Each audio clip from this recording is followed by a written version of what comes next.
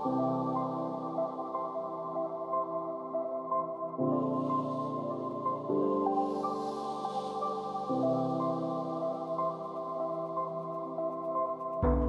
everyone, hola. What an awesome stage to give my first Devcon talk on. It's fantastic to be here. Thank you for taking the time to come and listen. So I've got a fair bit to cover. I've had to kind of keep cutting slides all week because I realized how small 25 minutes is. So let's get into it. My name is Adrian Sutton. I'm a lead blockchain protocol engineer with Consensus. I started out 4.5 years ago, actually working on Hyperledger Besu before it was first released, back when it was Pantheon. And more recently, I've been focused on Teku, the Consensus client. So I've had some experience with both the Consensus side and the execution side, building new clients and bringing them and getting them ready for production, and then going through. And yeah, probably the highlight of my life now will be having seen the merge complete and go through. So very proud of that and very excited for Ethereum. What we're going to talk about today is some of the things that we didn't actually kind of get done, and some of the consequences of the way we did the merge, which was fairly minimal, deliberately, so we could get it done, so we could get rid of all that burning proof of work. So I wanted to tell you everything you ever need to know about Ethereum clients. I'd love to talk to you for a couple of hours about that, about consensus and execution layers, but I've got 25 minutes. That's a bit of a problem. So we're going to cut the scope down a bit, and we're going to skip over some of the finer details. We're focusing on the more high-level stuff here, the architecture, how things fit together. This isn't the kind of talk where I'm going to tell you about the nitty-gritty details of how the engine API works. A little bit of assumed knowledge that you know Ethereum here, but I think that's pretty safe for this audience. I think you should all be able to follow along pretty well. To give you some background, there's three key things that I want you to know about Ethereum clients, and that'll form a real grounding for the things we're going to talk about post-merge and what they mean and the impacts of that. So, the first thing is, there is a lot less difference between consensus clients and execution clients than most people believe. Yes, they do quite different jobs. Yes, at every opportunity when we were designing the beacon chain, we said, nah, mate, we can do that better. Let's pick a different technology. So there's basically no shared code between the two. But there are a lot of shared concerns and concepts. And there is a lot that we can learn by talking to the other side, by consensus client developers talking to execution client developers, and vice versa. Networking is probably a really good example of that, in that the core concept of it really has three parts. The first is discovery. We need to find peers. The second is gossip, so that new information flows around the network quickly. And the third is request response, which is the ability to say, hey, I missed some data, can you give it to me? Or I'm syncing, how do I catch up? Each of those are quite different technologies. For discovery, Consensus uses Discovery v5, Execution uses Discovery v4. For the other two, it's libp2p versus devp2p. And in terms of the formatting on the wire, it's SSZ versus RLP as well. So completely different technologies underneath it, but still this same concern of how do we find peers we can trust? Because the world is out to get us in client development. We don't trust anyone, and there's this sea of peers. How do we find the good ones? How do we find the honest ones? And how do we get a good view of the network and know what's going on? Things like Sybil resistance are common across clients, DOS prevention, and those kind of peer scoring algorithms. The trade-offs between reducing latency when we're gossiping data by broadcasting it to more peers, and then the duplication of that data and the increase in bandwidth.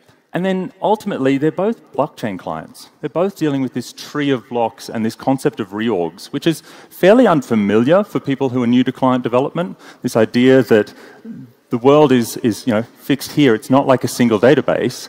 Suddenly we realize, hey, there's a better chain over here, and we reorg. How do we pull out, say, transactions or attestations and other operations from the chain we were on and check that they all made it onto this new chain? Lots of code and lots of logic flows around that, and lots of impact throughout the client in the way it's designed, the way it works, and the kinds of things we have to think about when dealing with algorithms. So, on the consensus side, probably the big thing that we keep coming back to and drives a huge amount of our decisions and has impacts everywhere is the fact that proof of stake is not just a block-driven blockchain, it's also time-driven. So even if no blocks are produced, the world state continues to change now that we're in proof of stake. Every 12 seconds is a slot. Whether it's empty or not, we apply rewards and penalties and concepts for validators.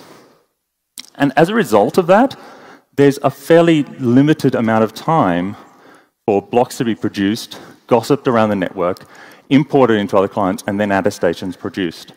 And that's that first 4 seconds of a slot.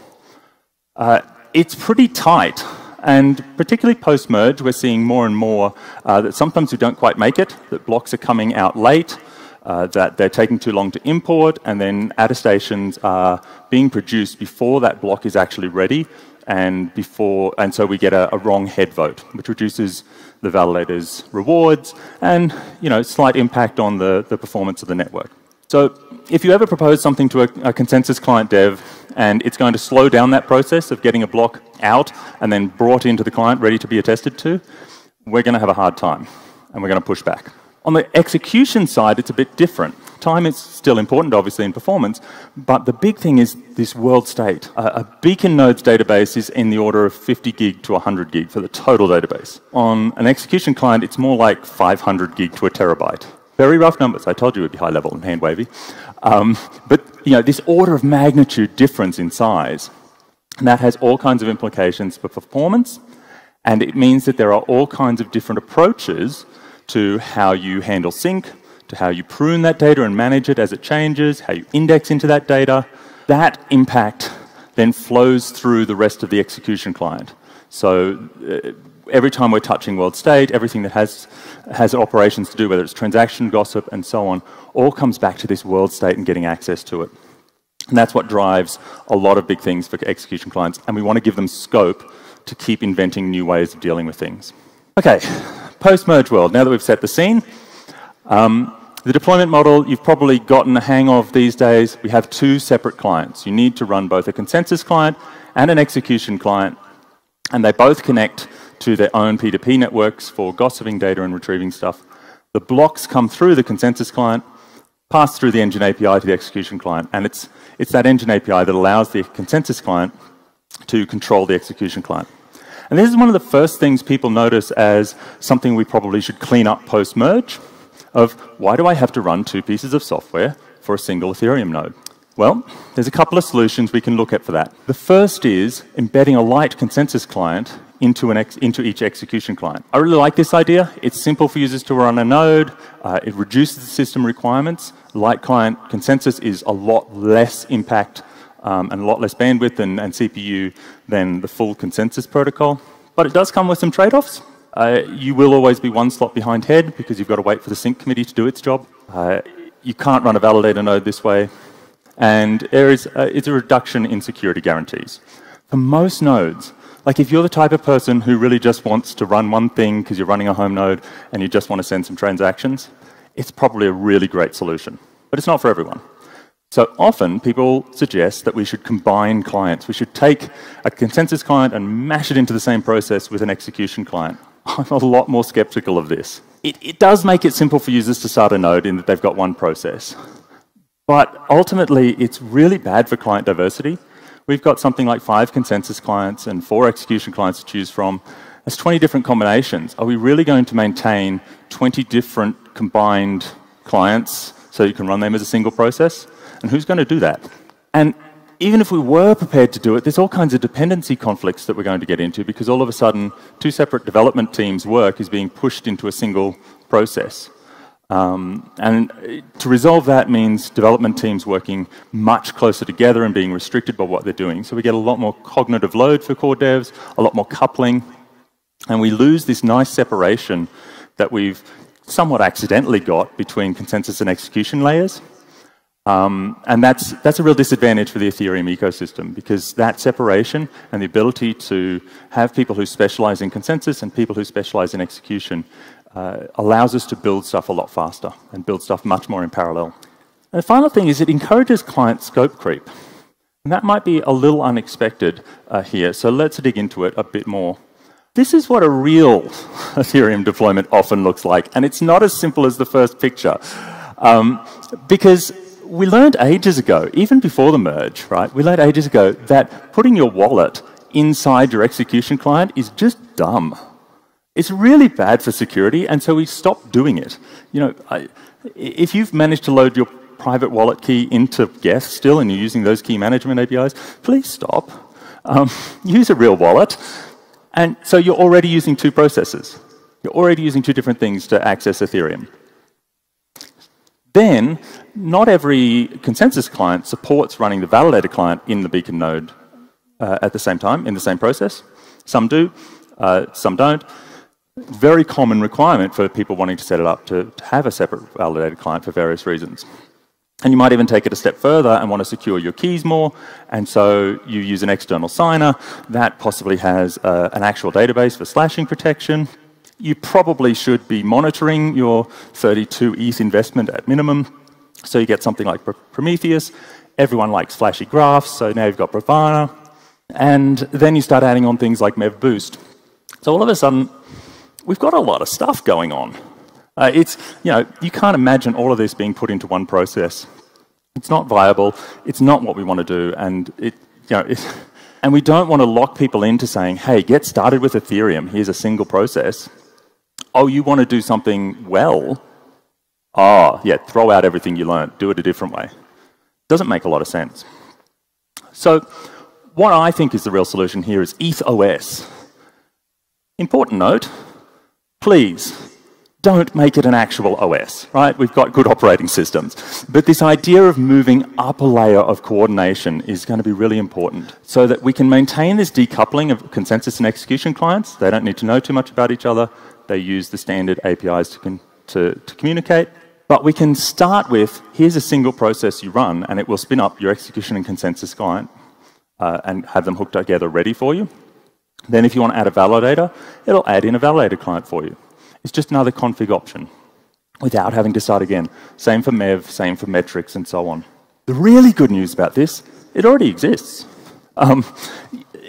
In fact, it exists in multiple forms. Things like ETH Docker, ETH Wizard, DAppNode, Stereo all have some version of this or that makes it easier to run a client and kind of hides the details of the fact that there are multiple processes and coordination required.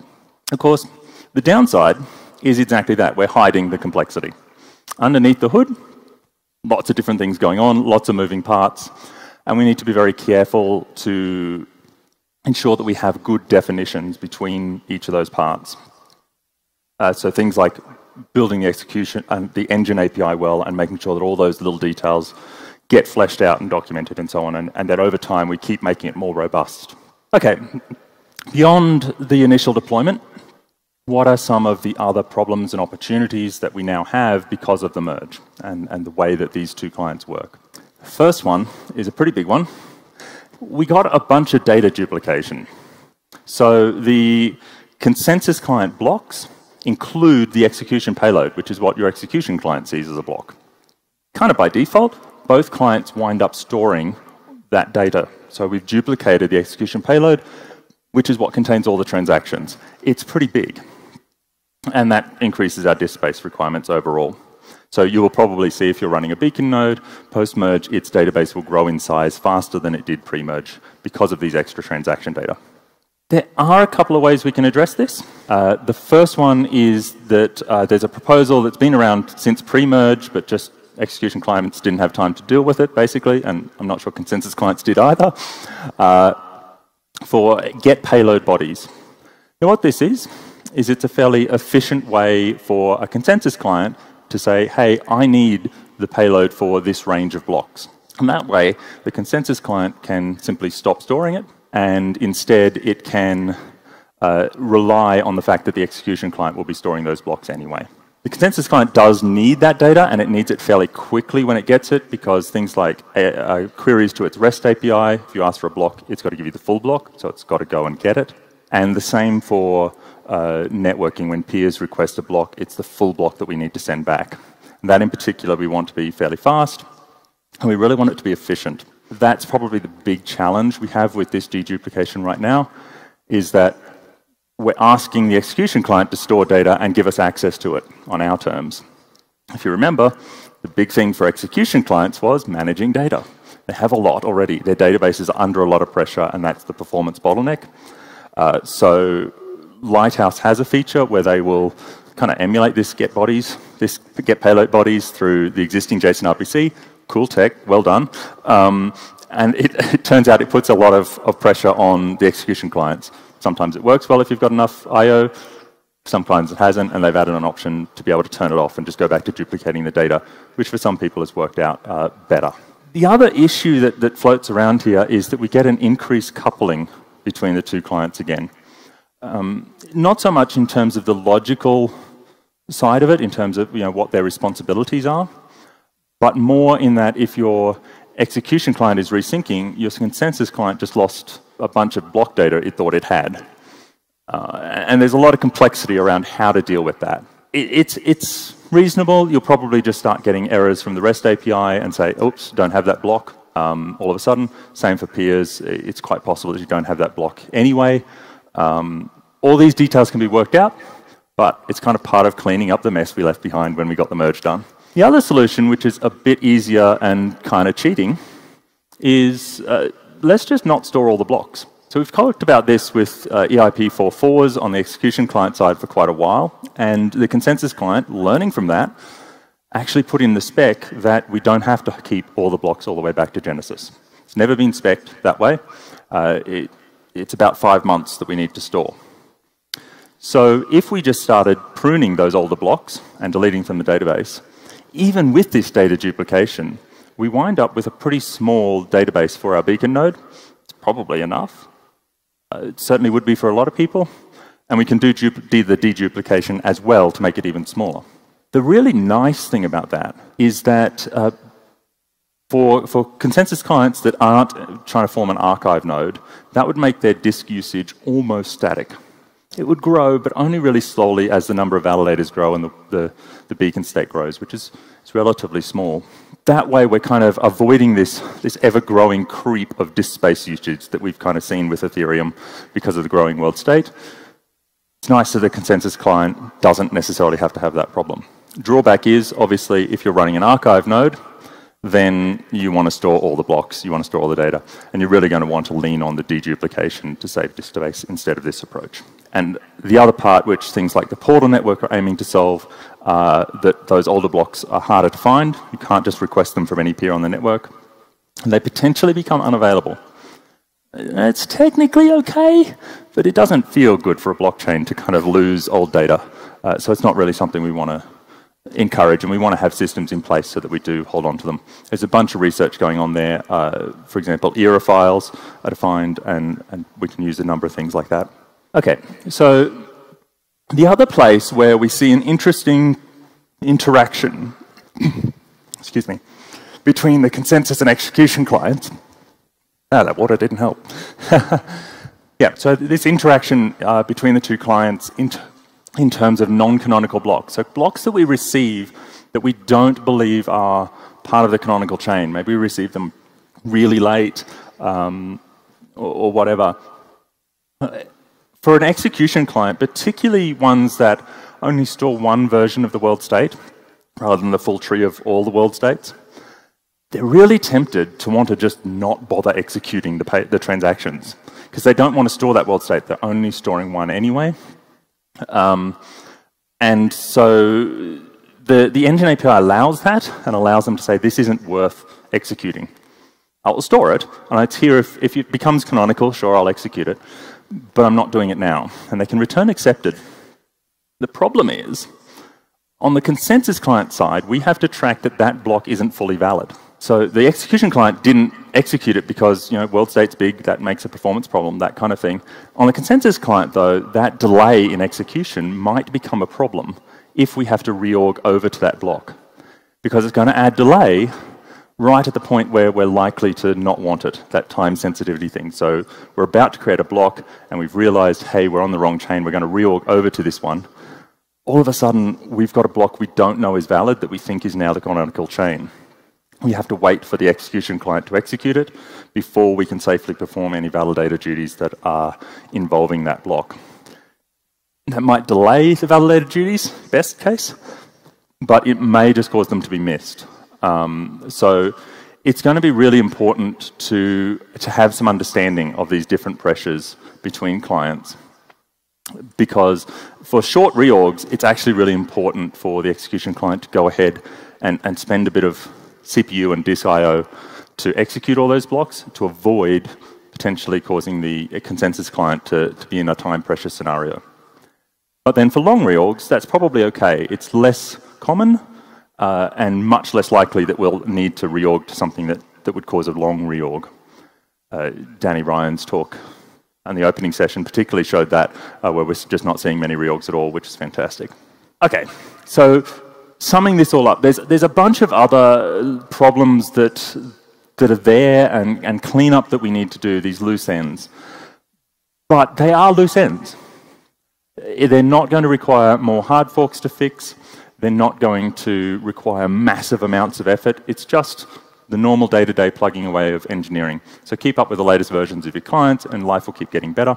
I think we want to continue to learn from the other side, right? Consensus and execution clients through the merge process have really started talking to each other a lot more than they did back before. We were really focused on the merge. We want to keep that going.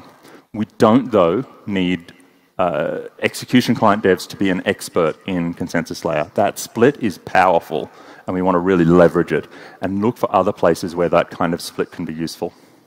And that's part of embracing this kind of multi-component future of Ethereum, that you don't need to know everything about every component of Ethereum. You can know your little part, even just within the layer one. That's all I've really got time for. You know, thank you for listening, and I do believe we have some time for questions, which would be awesome. Hello. Yes, we do. We have time for questions. Do we have any question from the audience? Please raise your hand. Hey, cool talk, thanks. So you mentioned multi-component and embracing that aspect, and I think for the most part, you know, we're on our way towards that. I think one area where that is not quite the case is between like the beacon node and the validator across clients, right? For like Prism or Lighthouse, whatever. Do you know, is there a roadmap with like Besu, for example, or sorry, Teku, for that to allow like a Teku validator to talk to like a Prism beacon node, and like what are your thoughts there? What are the challenges to be able to accomplish that? Yeah, absolutely. I think it is really useful to be able to have you know, a Teku validator client talking to a Lighthouse beacon node. The good news is that the standards are there for that.